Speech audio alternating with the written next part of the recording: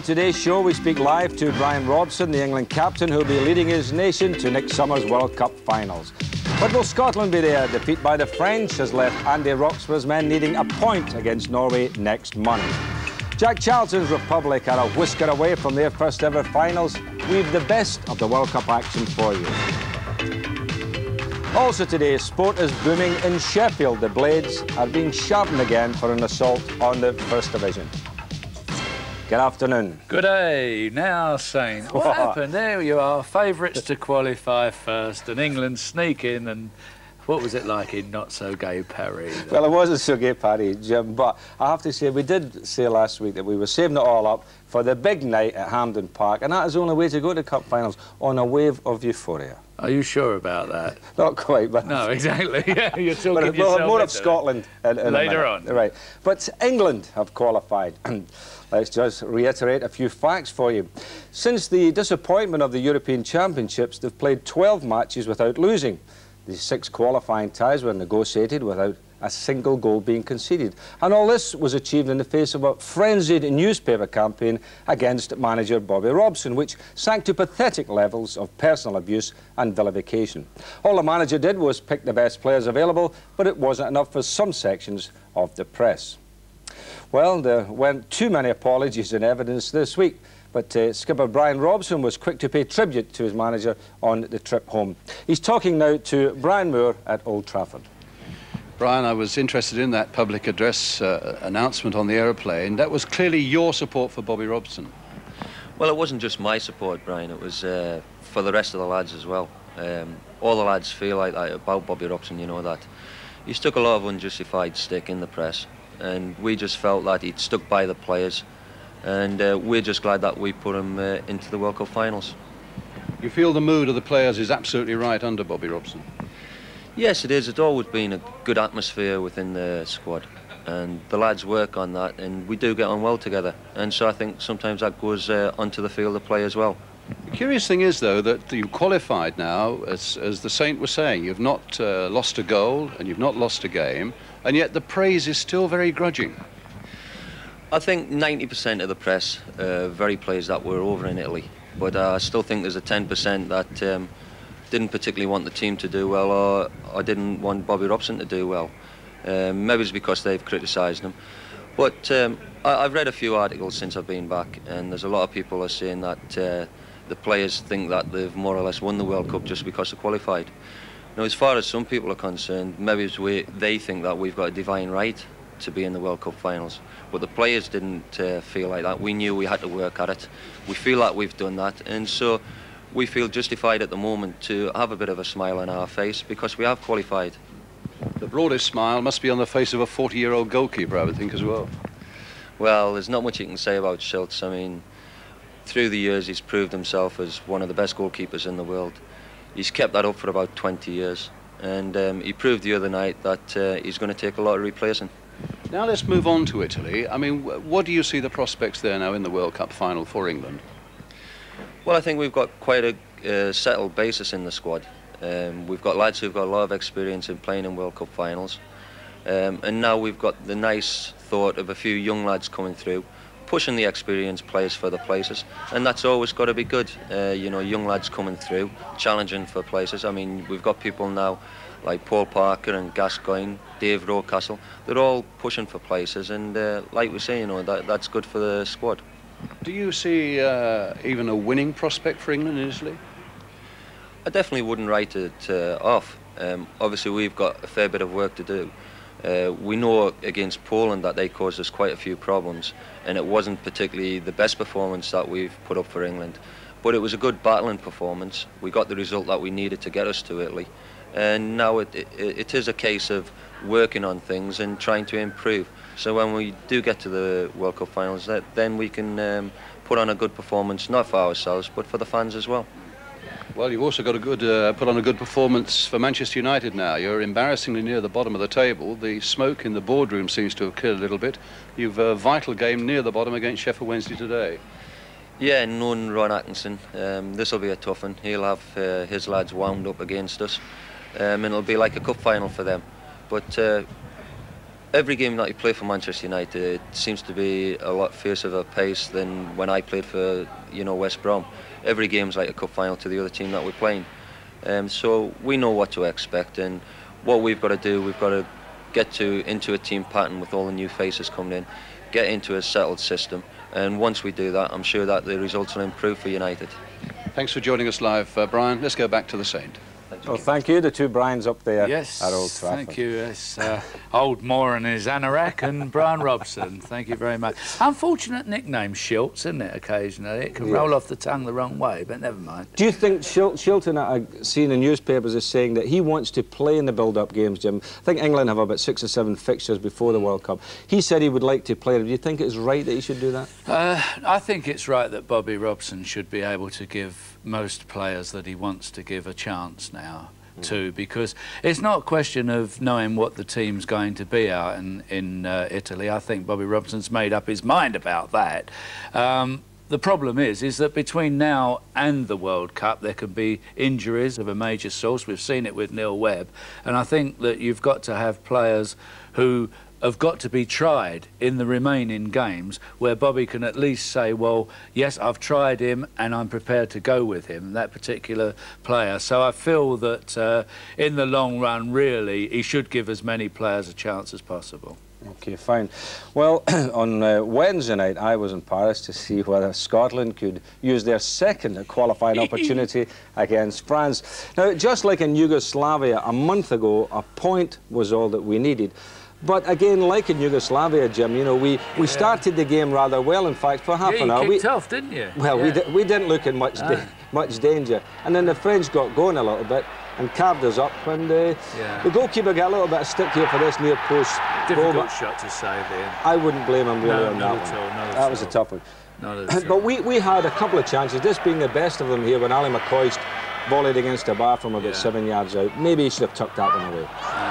Now, Dimeco got sent off. Well, he'd been booked earlier and a bit of a headbanger. You know, he was sliding in the back of everybody. But against 10 men, we were all over the place. Look, defensively, Jim, you know, I don't know what happened to us. But Cantona was allowed to run through no problems. Yes, you've got problems, Sam. I actually never saw this. I had left the stadium, Jim, 2 minutes to go. Did you really? Yes, well, I You had. wanted a quick Campari and soda, did you? Stevie Nicol deflecting the ball in the net. But as I say, I feel that in the early games in the World Cup, we were playing with a lot of fire, you know, and a lot of vigour, and we looked good. And but now the last couple, isn't it? No, the last couple of games, I think we've gone into a shell. Yeah. I mean, and defensively, I mean, the goals, we'll have a look at them again, Jim. Defensively, we're all over the place. Well, what do you attribute to it? I mean, here you had good defence. Personally, I think this is a well-worked goal. Watch Gordon Strachan, top left of your screen. Now, little Gordon's back defending, fatal for the forwards. Look, he moves out.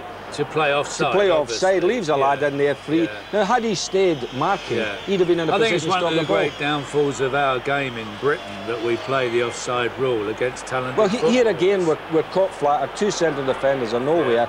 They're up the park. We're trying to play offside. You know, Maurice Malpass plays a lad on and bang, you know, we're 2 down. Yeah. So there you are. So it's all down to the old Norseman coming to Hamburg and to Hamburg. You get Hamden, and you get what? A point. You need a point. We get a point, and that will be it, Jim. But I'm confident now that we will be joining England and the Republic. Are you sure? Yes, I'm very sure. Right. So Scotland still waiting, England through, and the Republic all but there. Well, here's the rest of the significant action with Martin Tyler and Peter Brackley in our World Cup roundup.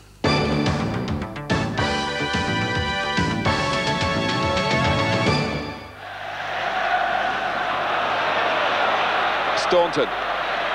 Houts made a run in from right to left. Dunlop's come a long way. It's Whelan. Goal is given. Ronnie Whelan is the scorer. And that in itself is a piece of history. It's the first goal that the Republic of Ireland have ever scored against Northern Ireland. Whelan. That's beautifully executed, the pass to Sheedy. Cascarino! A classic header. It always looked a likely route.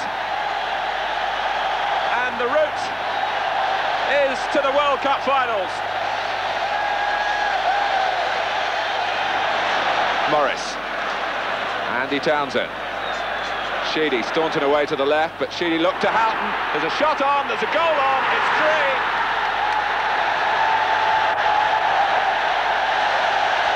3. It's a rampaging performance now from the Republic of Ireland.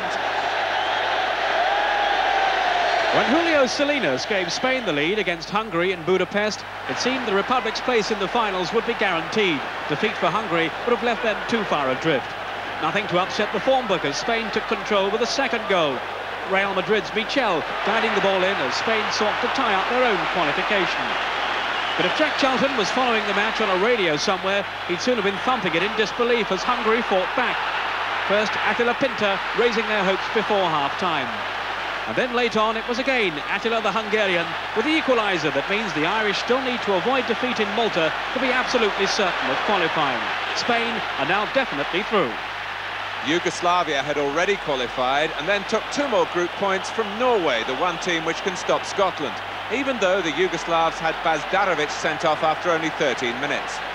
Norwegian striker Jakobsen conceding a penalty for the second international in a row, a trip on Baljic. Hadzibegic beat Tottenham's Erik Tortsvedt right on half-time. In Group 1, the early goal from Aston Villa's Kent Nielsen set the tone for an exhilarating Danish performance that completely overwhelmed the previously unbeaten Romanians. This a match from which the Danes were desperate to collect both points to maintain their hopes of winning the group. Nowadays, opposing teams have not one Laudrup to contend with, but 2. If this goal by 20-year-old Brian is anything to go by, you can understand why many observers believe that Laudrup the younger may well surpass the achievements of his older brother, Michael. A brilliant strike by Brian Laudrup, Denmark's record export, now playing his club football with Bayer Erdingen in Germany. Only rarely did Romania threaten a recovery, and Denmark's surge to the top of the group was concluded by a 3rd goal, courtesy of the PSV Eindhoven combination of Jan Heinze and scorer Flemming Poulsen. But Sepp Piontek's team aren't definitely through yet. Romania can still overhaul them by winning the return. And in Group 7, Belgium still need 1 point to be absolutely sure of their place in Italy after a 2-2 draw in Switzerland. Knoop sending Belgium a goal down after 51 minutes. All the goals in this 2-2 draw came in a 20-minute spell in the second half. Marc de Gruyter equalised for Belgium. Switzerland's own hopes long gone, so with little to lose, they put Belgium under pressure again. Turk Yilmaz beating Prudhomme, and Belgium 2-1 down. Czechoslovakia and Portugal disputing second place in this group. Belgium needed an own goal by Alain Geiger to earn their draw here. Their last match, a certain 2 points at home to Luxembourg.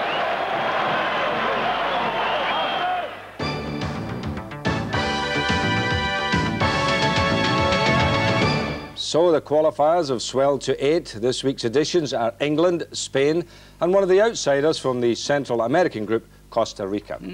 Bobby Robson, by the way, has already started his homework. Today he's watching Italy against Brazil in Bologna, a game you can see on ITV tonight, so check the TV times for details. That was a pretty logo, wasn't it, that little World Cup? We should be seeing that, Jim. 34 weeks to the World Cup, so we'll see as we keep in touch with all the happenings in the World Cup. We'll be bored stiff with it soon then. Yeah. Now, listen, what about the goal that Belgium scored there? I thought that was outstanding and worth another look at. Superb goal. It was a goal of sheer artistry, wasn't it? So many players touched it in so short a space. It just went backwards and forwards, backwards and forwards. Lovely taken goal. Beautiful. Not a goal that Harry Bassett would maybe admire, would he? Maybe not, but we'll find there's the old Belgian lace knickers borrowed from the missus there. There you are. Lovely. Well, pretty, aren't they? Yeah. Well, that's it for part 1. After the break, we'll be revealing the Barclays Young Eagle of the Month. We've a top game from Spain, and we'll look at the continuing revival at Bramall Lane. We'll see you shortly. Welcome back. Now, if you're a sports fan in Sheffield at the moment, the future looks bright with so many good things happening. Now, that might seem an odd thing to say when you look at the bottom of the First Division table and see Sheffield Wednesday firmly entrenched there. But at the top of the second, Sheffield United lead the charge, just one of the positive aspects in the city right now. Martin Tyler reports. Sheffield is certainly a place to be for sports lovers. A major new development in the Don Valley will cite the 1991 World Student Games, the biggest international multi-sport extravaganza outside the Olympics. The Sheffield Eagles are in Rugby League's First Division for the first time, and last Sunday shocked the new world champions Widnes. Though the clouds are gathering over Hillsborough, Sheffield Wednesday at least won their last match 8-0 to offer some hope of improvement.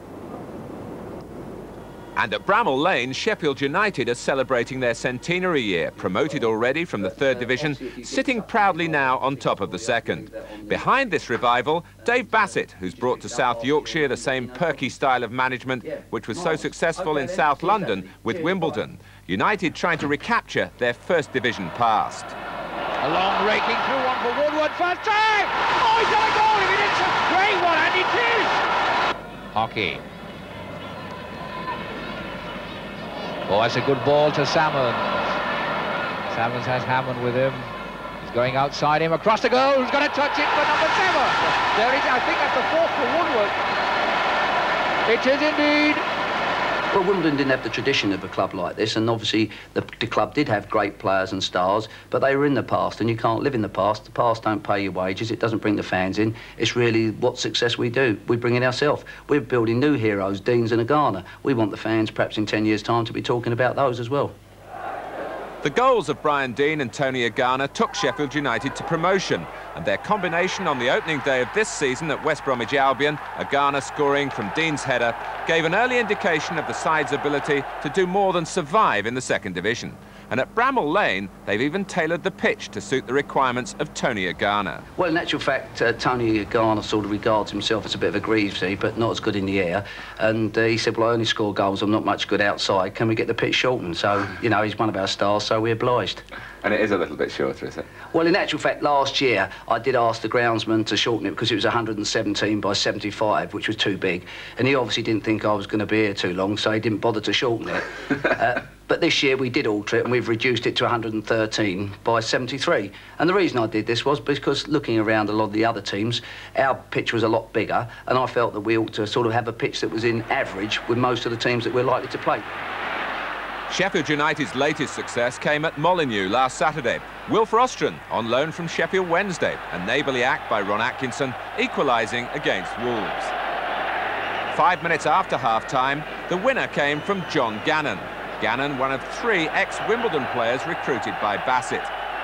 The Wimbledon connection extends to physiotherapist Derek French and the coach, Jeff Taylor. Saturday, do you reckon, since Gal's been injured, I think it's important with your staff that you work with people you know and trust and you can rely on, and that's why I brought Jeff Taylor and Derek French with me. The fact that Simon Tracy and John Gannon followed me was they became available at Wimbledon within the price range we could afford, and Mark Morris came via Watford. Watford all of a sudden decided to release him, and I knew Mark could do a good job. So it wasn't a conscious factor to go and get Wimbledon players, because it's easy to say we go and get them to play the Wimbledon way.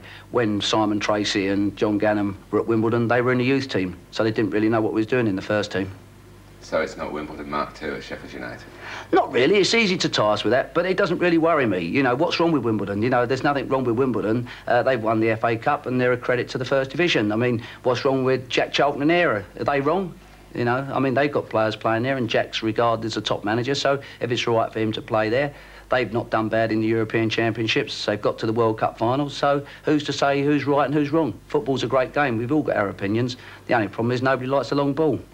Harry, I like the long ball. Straight down the eye, diddle, son, and have a chase and knock it in the back of the net. That's the game.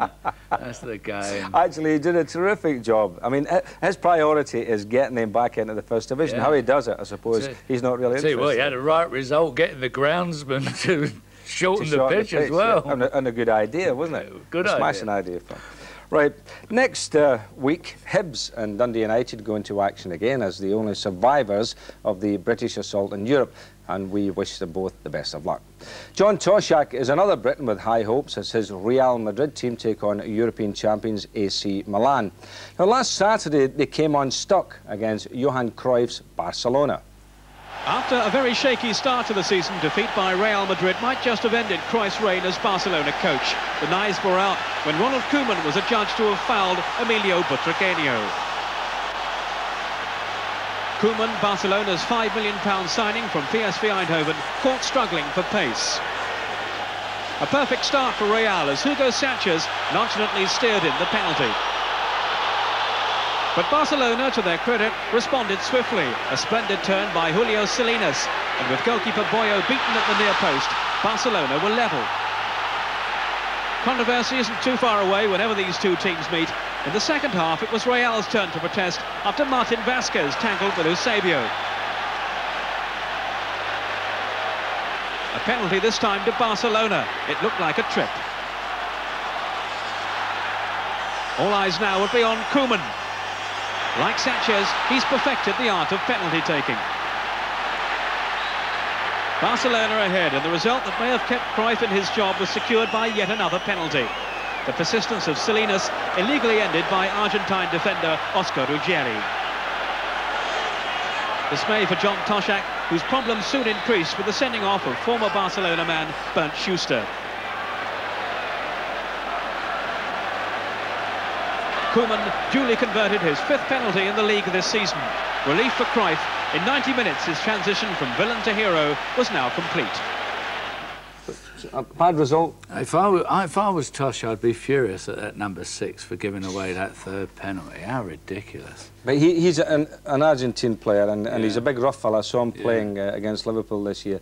Now, he's playing, Schuster's playing as a sweeper, and defensively, Jim, I don't think they're that good. And it may well be that the Milan will beat them again, though I don't think it'll be another 5-0. Oh, the 5-0 that I watched, as you know, last year was the most greatest game I've seen Milan play. It won't be that score, but it will be a decent score. Okay. Well, this morning, a busy Bobby Robson has selected his Barclays Young Eagle of the Month for September, and he's chosen David White of Manchester City, one of the victorious under-21 team in Poland on Tuesday night. Now, Bobby describes him as being very fast and direct and an uncomplicated player, Jimmy. Yeah, he looks good. He even gets the ball out of play, back into play, so he's done well. But he also delivers good crosses. I mean, terrific ball that for the goal, wasn't it? It was indeed. He's a big tall boy, well, he's 6'1", Jim. He gets on the back post. There he's there nodding one in at the back post. So, I mean, he's got all the attributes. You know, he's big, he's pacey, crosses a good ball and likes to score a goal. Well, so, a good selection. Yes. All right. Now, are we going to talk about the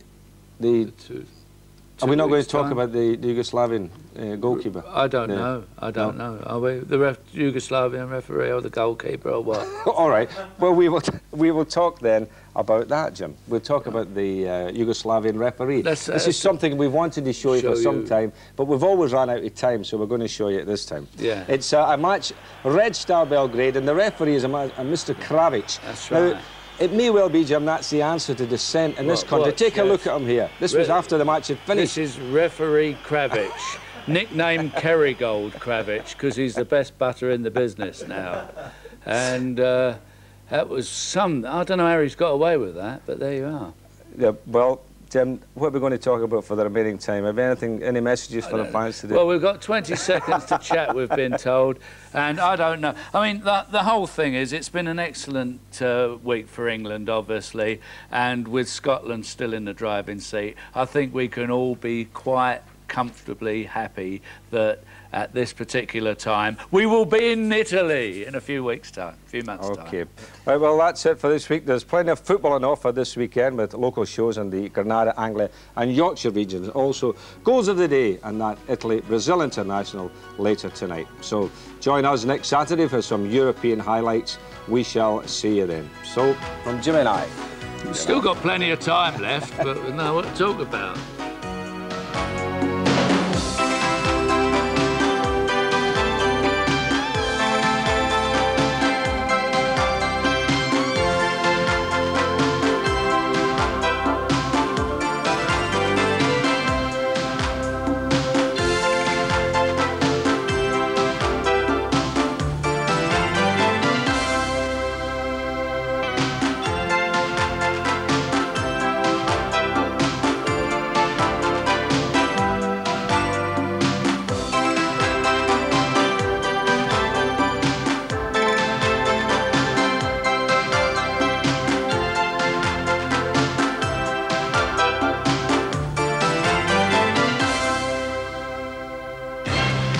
goes fishing for the big one, a victory over his old team.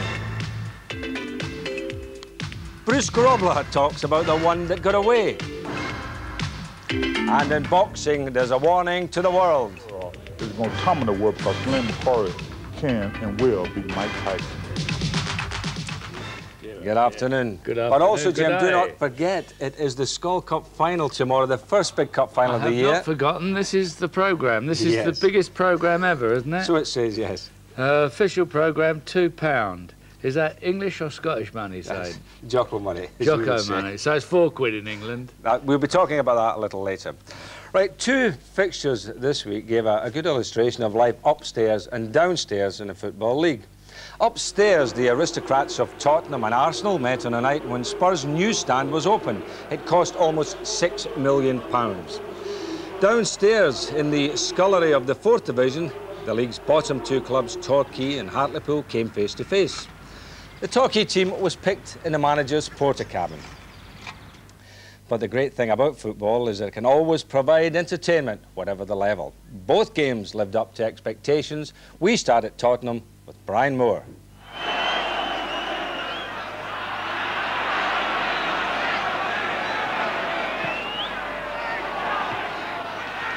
Samways. It's in there! Oh, look, it's beaten there. There might have been a small deflection on the way, but Vinnie Samways gets his first of the season. Spurs with a free kick with Paul Gascoigne. Touched on, another one!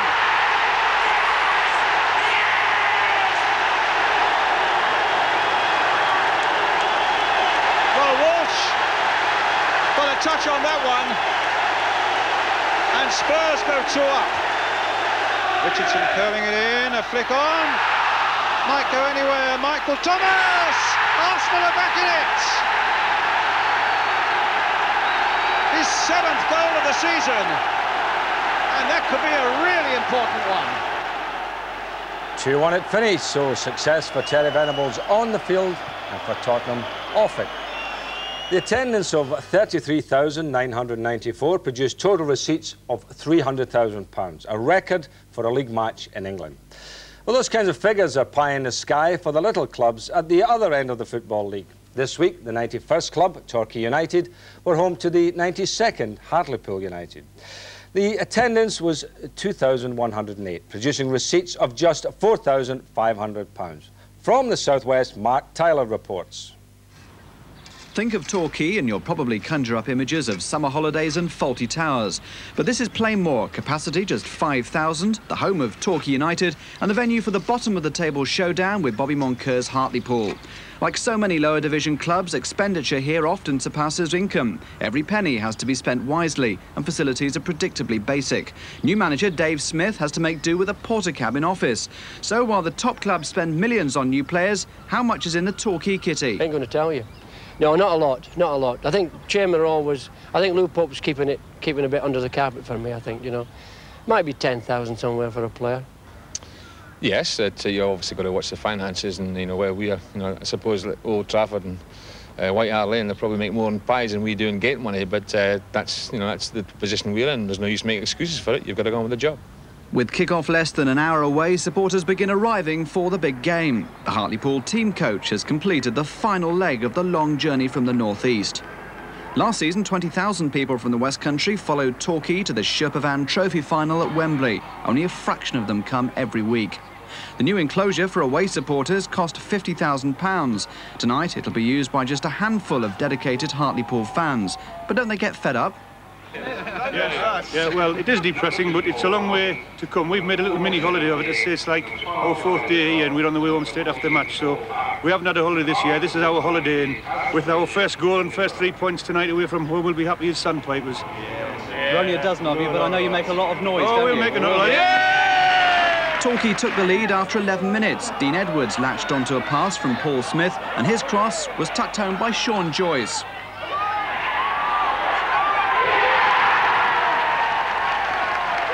Five minutes later, Hartlepool were level.